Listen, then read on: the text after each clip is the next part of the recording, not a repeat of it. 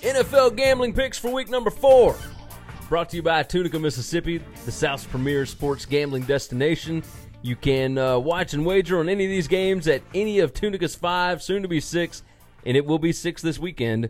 Incredible sportsbooks, Horseshoe, Gold Strike, Sam's Town, Hollywood, First Jackpot, opening on Friday, 11 a.m., September the 28th. The sportsbook at the Fitz. We're going to be down there. Come down, hang out with us, shake our hand. Let me shake your hand for watching the video. If you haven't already, hit that subscribe button, by the way. Picks contest. Let's go on and jump into this. Go to winningcureseverything.com. Well, first, go to tunicatravel.com and check out all of the wonderful sports books and whatnot down in Tunica. And then go to winningcureseverything.com, hit that football picks contest. It's free to enter. Go check that thing out. This week, we are giving away a 2-night stay at Sam's Town in Tunica, along with a $100 dining certificate at Twain Steakhouse and a $50 free slot play. And you can watch games. That's all I'm saying. You go to Sam's Town, get your hotel room, walk over to the sports book. You can hang out, watch games all day Saturday, all day Sunday, like whatever you want to do. Up to you. Up to you. But the picks contest, winningcureseverything.com, up in the top right corner. Last week, Tim D from Hilton Head, South Carolina, he went 9-1. If you're going to join this thing, you better bring your A game. Do some research. 9-1 is pretty strong. 9-1 is real strong considering everybody else was terrible. Terrible. So let's jump into the picks. Chris, I'm going to let you go first on that. Well, we both went 3-2 last week. I always forget to give the records. We went both of us went 3-2 last week. The week before, we both went 3-2. First week, you went 4-1, and I went 3-2. So I'm 9-6 right now. You are 10-5. We have not had a losing week yet, and I don't foresee that happening this week because I feel pretty good about some of my stuff. We both got the same game. I have no idea which way you're going. I have a feeling I know which way you're leaning, so I'm going to go with that game. Thursday night football, Minnesota Vikings go to L.A. L.A. will have no home field advantage because they just don't come out to watch football. Vikings fans will go down there. They're going to support that team after that butt whipping they took in Minnesota. They're going to go to some nice warm weather. They're going to enjoy California. They're going to go to the game Thursday night. The Vikings are going to come alive in this game. This is what they were looking forward to. I got them as a live dog to win it. I will have money on it. I saw them at 7 earlier. I took it at 7. Sam's Town, I think, has got them at 6.5. Sam's Town is 6.5 for the Rams. I got them at 7 as well. I'm taking the Vikings plus any number that I get. Any number with a plus on it, I'm taking them because I think they can win the game.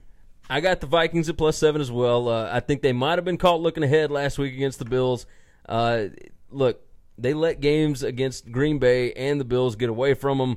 They're sitting at 1-1-1. They should be 3-0. The Rams haven't played a defense anywhere close to this one. I think Minnesota's going to come out live dog like you were talking about. I think they could win the game. 7 points seems like a lot right here. I know the Rams have looked unbeatable. The Rams have 2 weaknesses. Both of those weaknesses are things that you have to do to stop the Vikings.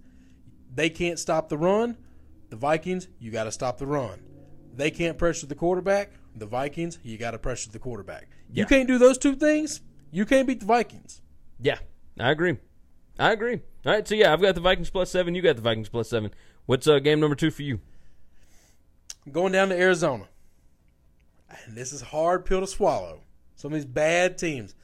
But I like these rookie quarterbacks. You know I was really high on Josh Rosen. I think he's going to put some fire into this offense. They're +3 against Seattle. I don't think Seattle's a good football team. I definitely don't think Seattle's going to win a single game away from Seattle all year. I think the Cardinals get their first W. They're not going to win a single game away from... No, if they finish 8-8, they win all the home games. That's just how it's going to go. Okay. I think the Cardinals get their first W. I got them at +3. I think they win the game. I like the first win. Money line for that is +150 if you want the Cardinals on the money line, by the way, according to Sam's Town. Game number 1 for me, Buffalo +10 at the Packers. I know... You're riding this Sean McDermott train. I know that I said I was not going to bet on the Bills until they showed me something. Well, they showed me something against the Vikings. They looked good. Confidence can do amazing things, and last week provided plenty of that for the Bills. All of my metrics say that this should be about a 3 to 4 point line. Green Bay got humbled last week. The Packers only run for 89 yards a game. Buffalo only gives up 80 yards rushing a game. I think Buffalo can slow this team down. I don't think Aaron Rodgers is right. Nope. Right now, and we've talked about that for weeks, and he's still found a way to come out and play well against the Vikings and come out and beat the Bears, but they have not been world beaters. And I don't think that they are going to be able to cover 10 points against another NFL team. I just don't buy it. I think Buffalo's feeling good about themselves. Give me the Bills plus 10. Going down to Dallas. Ooh. I'm going to fade Jason Garrett until Jerry Jones fires his ass. That's this year. That's next year. That's the year after. As long as he's on the sidelines clapping those hands, I'm going the other way. The Lions got their mojo back. They got some swagger back. Matt Patricia finally showed those guys, hey, don't be soft. When I get on your butt, when I make you run, when I yell and scream, I do things that the old coaches didn't do. You can't get mad about that. You just got to get better. Yeah. And winning's fun. And beating up on New England Patriots, that's fun. That is fun. You're going to go to Dallas, you're going to beat up on Jerry Jones. You're going to beat up on a bad Cowboys team, a real bad Cowboys team. I agree with that. They're +3. They're going to win that game. Yeah, you like these dogs, don't you? Yes. You're taking a lot of road dogs, though. I'm just taking dogs, all points. I can understand it. Game number 2 or 3 for me, Texans at the Colts. I got the Colts -2. Until the Texans stop making absolutely terrible mistakes, I'm going against them. Especially at a division rival. The Colts are only giving up 4.1 yards per run, 6.5 yards per pass attempt. The Colts are 2-1 against the spread. Texans are 0-3. Look, my metrics say the Colts should be 4-point favorites. Texans are giving up 7.9 yards per pass attempt. Andrew Luck is going to have a huge game here. I like the Colts less than a field goal. I mean, give me a break here. All right. Take another dog. Home team. Tennessee Titans. Told you earlier, if you listen to the podcast, you've already heard this. The Titans are going to be ugly in every game. Yes. I know Wentz is back. I think the Eagles are going to get better with Wentz being back. It doesn't matter. When you play Mike Vrabel, he is going to pull you down into the garbage. You're going to leave there. You might win the game. You're going to be bleeding. You're going to stink like ass. It's going to be bad. Everything about your life is going to hate. Even if you get the W, I get +4.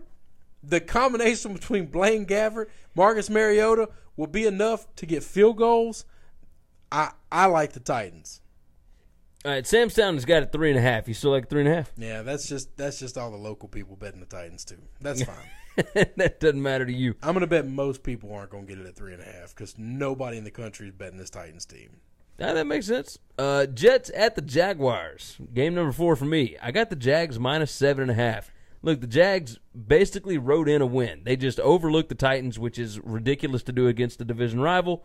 But I also think that the Titans kind of own Jacksonville. I said that earlier. I think the Titans own Jacksonville. But the Jags got embarrassed last week. That's not a team that they should be losing to if they're going to be a Super Bowl contender this year. Sam Darnold, a rookie, going against this Jags defense. This is going to account for defensive touchdowns. I wholeheartedly believe that. The Jags will be looking to prove a point after last week.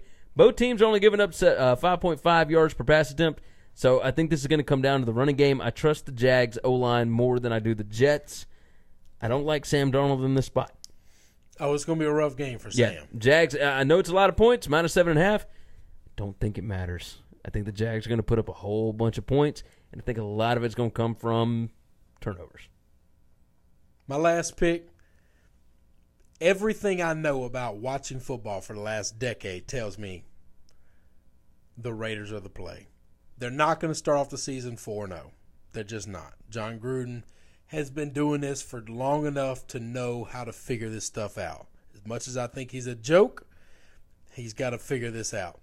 Cleveland hasn't won back-to-back games since they've got a new team in 1999. Probably. Since the merger. I don't know that that's a true statement, but I'm going to say it and assume that it's probably right. Okay? They did make the playoffs once, 8 years ago. With Butch Davis. No, they were. It was after Butch Davis too. Was it? Yeah, they made it after that. Anyway, you threw me off. Sorry, I thought Butch Davis was like 2006. I don't care. Or 3 or 4. I don't care. I'm riding this Baker Mayfield train until it just stops. The Raiders are going to get no pressure on him whatsoever. They're going to be able to run on the Raiders. They're going to be able to throw on the Raiders.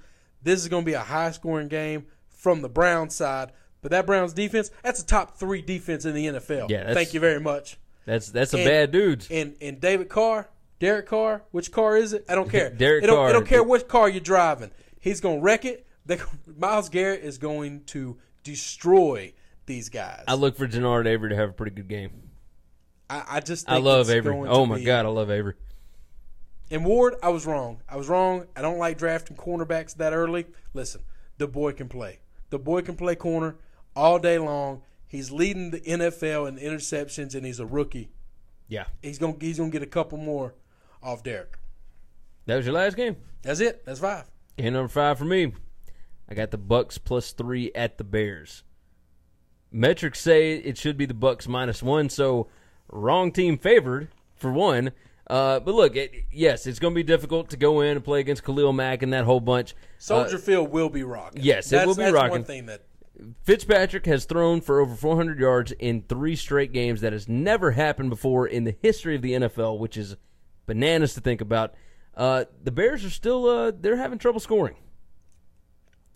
You can't have trouble scoring against good offensive teams.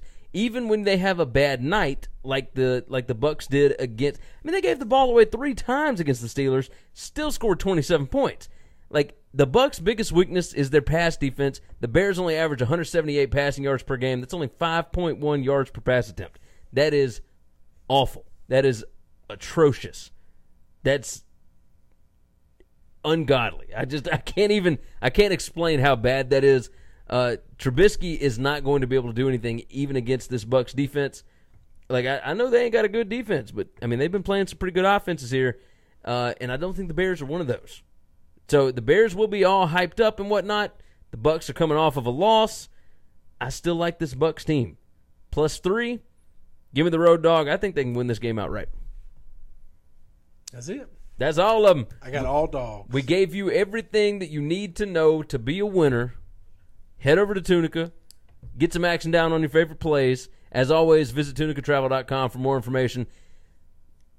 The Road Dogs last week, by the way, just a little tidbit. A $5 parlay for those 6 dogs that won outright last week would have paid over $10,000. Moneyline parlay for the 6 underdogs, $10,000. Well, you couldn't even get a parlay on the Bills because there was not a Bills money line out there in Tunica. Yeah, because it was so ridiculous. So ridiculous. Either way, go to tunicatravel.com. Go enter the football picks contest at winningcureseverything.com. Go win you a free trip, man. Go win you some steak. Go win you some $50. Nice. Yeah, it is really nice. It's fantastic. But for real, go enter the contest. Hit that subscribe button on YouTube if you have not done already. Hit the subscribe button on the podcast if you have not done so already. We'll see you guys next week.